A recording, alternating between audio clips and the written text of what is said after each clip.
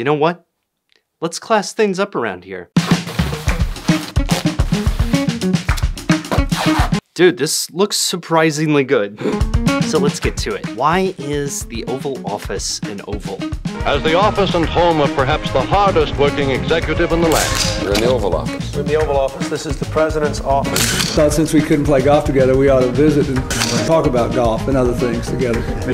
People feel a certain reverence for the space.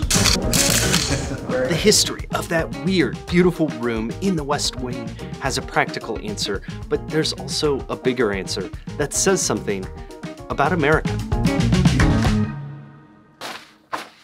Do you like the funk music, by the way? Decided to choose funk music for the least funky place in the world. So let's start with this. This is inside the White House during renovations in 1950. It is stripped to the bone like a rotisserie chicken. Now, this isn't the West Wing, but look at this thing. The West Wing and the White House and the Oval Office are ever-evolving, ever-changing things. But let's start by tracking it backwards. You can see where the Oval Office is today. It's the, curvy walled thing right here. The phrase Oval Office actually didn't show up in the New York Times until 1955, so it is kind of a newish idea. It's been in its current location since 1934, when FDR expanded the West Wing and moved the Oval Office from the middle. Doesn't it look awesome in black and white, by the way? I feel way more presidential in black and white. This is all after a straight-up fire gutted the West Wing in 1929. Those are the big changes after the Oval Office's creation. President William Howard Taft was the first person to use the Oval Office in October 1909. Here he is signing a bill there in 1915, and here it is in that general era in all its ovally glory. Though Teddy Roosevelt built the West Wing earlier, he worked in this office, which, wow, gotta be honest. First, I thought the Oval Office was a bit over the top, but then I see this thing, I'm kind of like, yeah, we need an Oval Office. So that's the capsule history, but why is this thing oval? That is where things get a little complicated. Almost all the sources say that the design of the Oval Office shape was based on the Blue Room, a stateroom in the White House proper, or the Yellow Room, which is also an oval and sits just above it. The Blue Room was used for meeting people. Here it is in 1904 in a picture that I chose for its extreme blueness. And the Yellow Room was used as an office, as you can see during this 1886 picture. The Oval Office is kind of a mashup of both of those functions, the stateroom and the office. But I realize this is kind of an unsatisfying answer. Yes, that's why the Oval Office was oval, because of those rooms, but why were those rooms oval? And I think there are actually two key answers.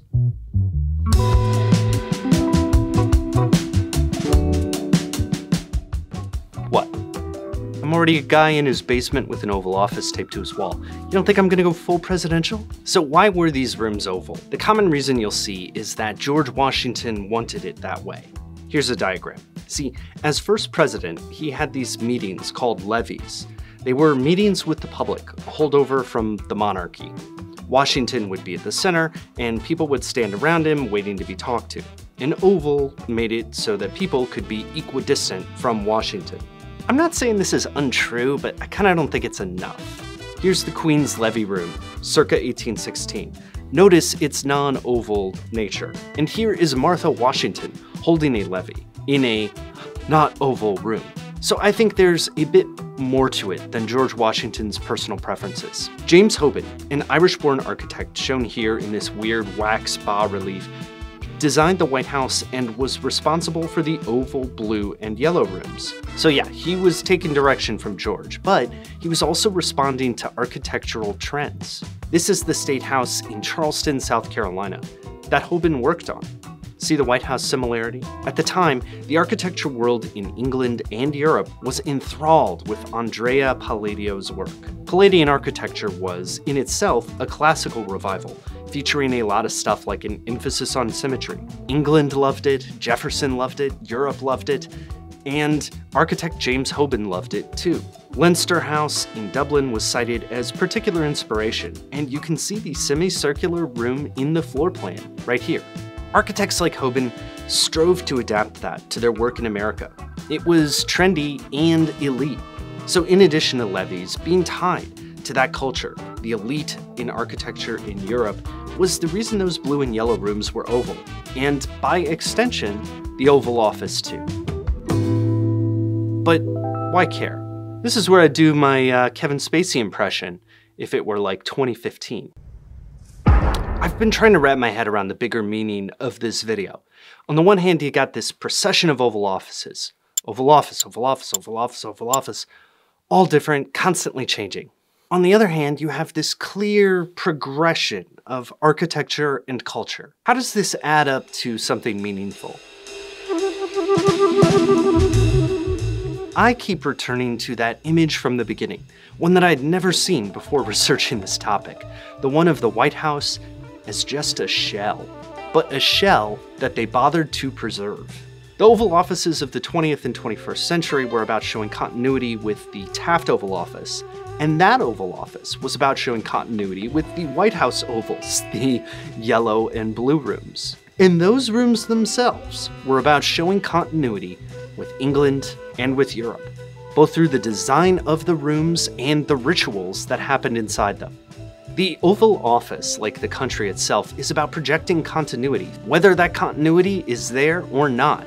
Sometimes that continuity looks like a flag, or a constitution, or an oath that every president takes. And sometimes, it looks like an oval.